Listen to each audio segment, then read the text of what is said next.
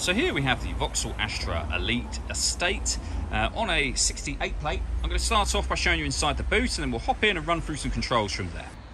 As we approach the boot, you can see we have reversing sensors, plenty of boot space as well, along with the 3 individually folding rear seats in the back.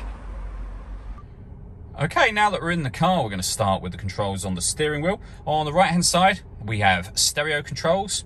And on the left-hand side, we have cruise control and speed limiter, as well as phone controls. Over in the center is the touchscreen for the car. You can see we have satellite navigation. There's a full video showing how this sat-nav system works that you can find on our website and also on our YouTube channel as well. You can pair your phone from here.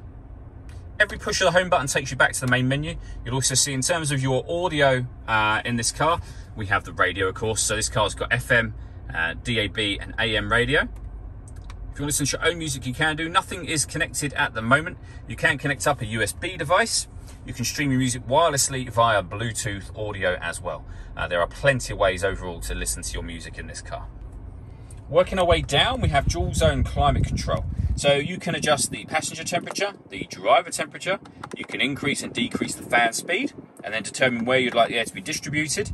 When you're happy with those settings, that button turns your air conditioning on, and it's on when that light shows. It'll also turn it off again, of course. Or hit auto. The car will now maintain the temperatures you've asked for, which you can hear it doing by taking control of the fan speed itself.